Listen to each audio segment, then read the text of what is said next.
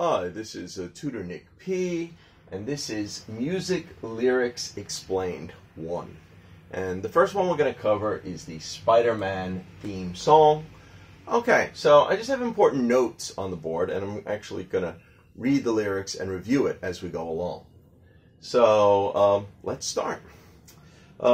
Spider-Man, Spider-Man, does whatever a spider can. Alright, so when you say does whatever a spider can, it means that he has the same skills and the same ability that a spider has. Alright, so, I mean, first thing you could look at is strength. We know that a spider could hold up to 170 times their weight. So, his strength was supposed to increase that much.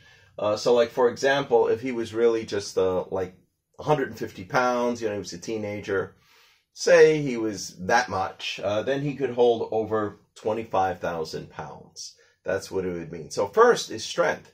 So he has the strength like a spider, because a spider can lift a lot more than their body weight. And, well, of course, we all know about the spider web that he can shoot out of his wrist, literally. So, of course, these would be other skills or abilities that a spider has. So, when we say Spider-Man, Spider-Man does whatever a spider can, that's what they're talking about. Another one that they don't often cover in the movies, this idea, but this idea was very true in the comic book.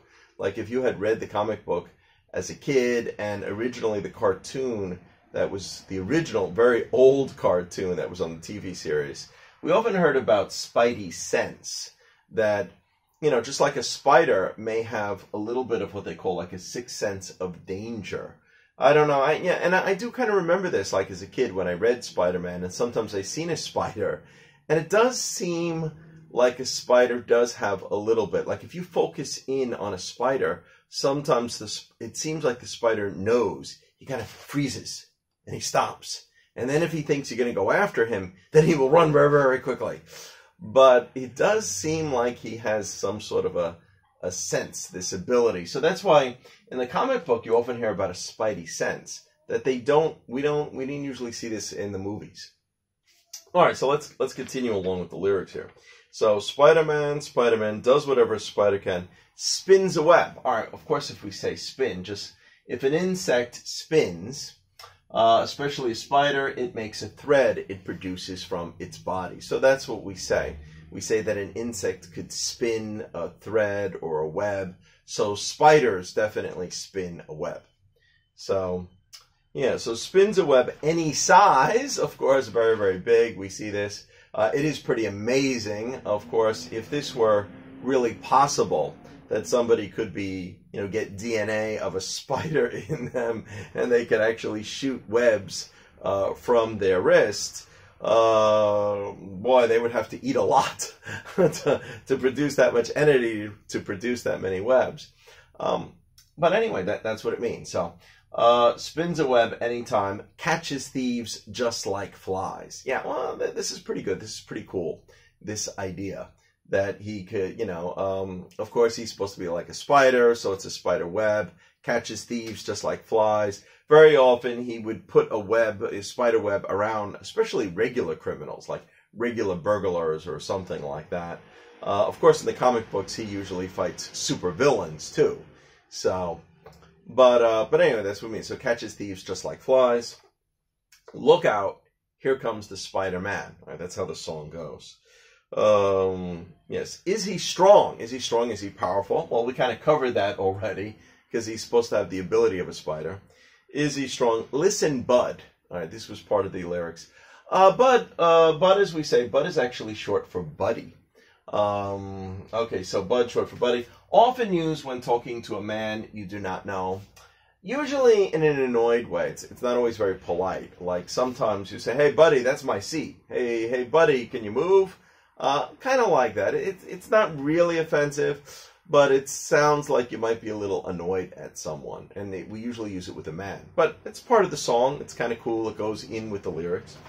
Listen, Bud. He's got radioactive blood. Well, of course. If you've watched Spider-Man movies, or you've seen the, you read the original comic book, that's the origin of Spider-Man. He gets bitten by a radioactive spider, and that's how he eventually gets to have the powers of like a spider mixed in with him. So he's got radioactive blood. Can he swing from a thread? All right, well, just like we said here, with a spinning web, that's a thread. A thread is like a long piece of something, especially a fiber, like something you make a material out of. So, yeah, so he could spin a web. So, can he swing from a thread? Take a look overhead. So, hey there goes the Spider-Man. All right, that's exactly how they use it. And then it goes into another chorus. In the chill of night, at the scene of a crime. So here, of course, if we say chill in this sense, chill could have two meanings that both could apply here. You could have chill meaning a feeling of fear, maybe it is scary being out in the middle of the night. Or it could be a feeling of cold. We do know the temperature actually does go down, after midnight or late at night. So that's what they say. So in the chill of night, at the scene of a crime, like a streak of light, he arrives just in time. All right, so if we say a streak here is a line of something that is different in color. I remember when I used to watch the old cartoon, they actually almost had like a spotlight come down, like a police spotlight. So that would be like a streak of light. But of course, you could have other streaks. So we often see, women might have a streak in their hair for a special style or a design. So this is what we mean by streak. So, in the chill of night, at the scene of a crime, like a streak of light, he arrives just in time. Spider-Man, Spider-Man. And then, of course, they repeat the other chorus again. Does whatever a spider can. Yes, arrives just in time. He arrives just in time. Spider-Man, Spider-Man. Friendly neighborhood Spider-Man. Wealth and fame, he's ignored. Action is his reward.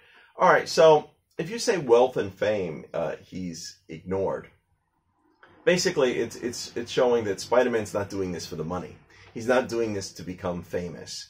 He's not actually making money from it. He's just doing it out of his sense of morality. Remember, even in the first movie, they kind of had that line, that remember his Uncle Ben supposedly told him, with great strength comes great responsibility. So he's actually doing it out of his sense of responsibility.